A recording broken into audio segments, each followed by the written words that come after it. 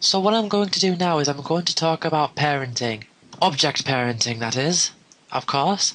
And basically, if each of these squares is a different enemy, so we have 2 greens, a red and a blue, and these are the enemies that you'll face in the game.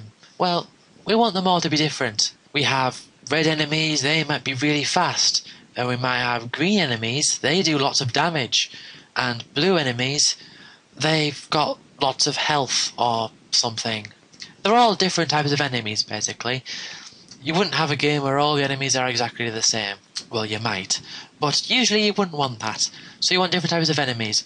So, naturally, in the different object things here, we'd want to create different events and different actions, and we want to create different coding to have them all do individual, separate things, and that's the way you'd want it to go. However, you can set a parent, and a parent is if, for example, you wanted to set a general rule to these objects.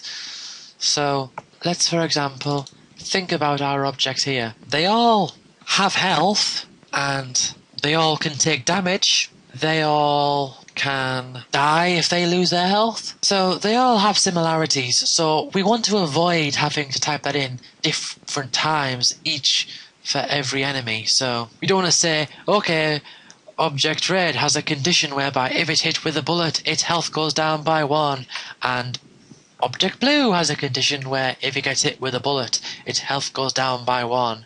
And object green has a condition where if it gets hit with a bullet, its health goes down by 1. No, that can take quite a bit of time. So what we want to do is we want to set a parent. So what we do is we create an object, and let's just call this object square parent. And what we want to do here is we want to set the general rules that our square enemies, I mean they don't have to be enemies, I'm just using that as an example. So what general rules do we have? Well, we don't want them all to have the same amount of health. We might want one of them to have more health than the others, and we might want other ones to die really quickly. So we're not going to declare the health in this parent, but what we are going to do is we are going to make it so that if it has full health, it can't go any higher than that. So, like with the general control object, we want to create a step command. We'll have step, and we will have it so we bring some code in here.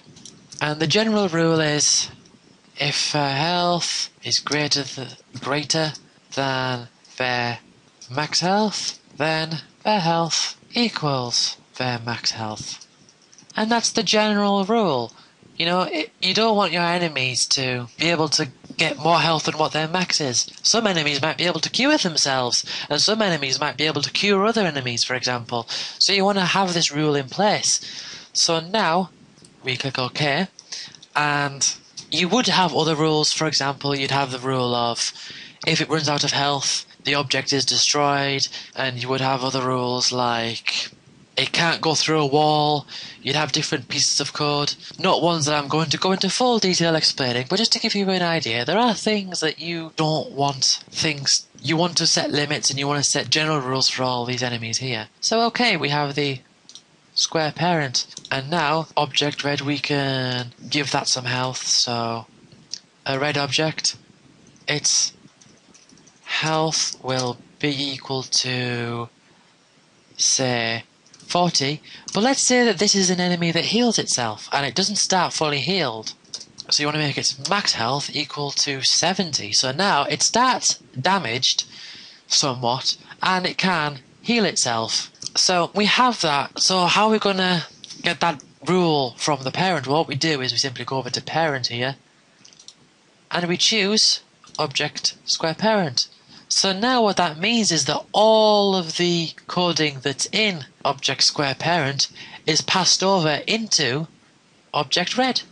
And that's really simple. So say we finish with red and we want to change blue, and we want to make blue a really powerful enemy. We want to give it lots of health. So this one, its health is equal to 150, but it starts maxed out. Its max health is also 150, so it can't cure itself further than what it starts at. Well, we've got those two variables in place, and now, if I want to set in all the rules from the parent, I should go parent, object square parent.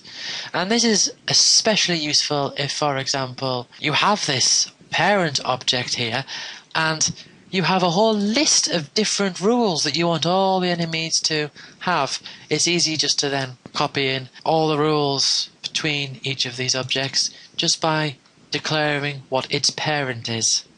Best way to think about it is that the child inherits the trait of the parent.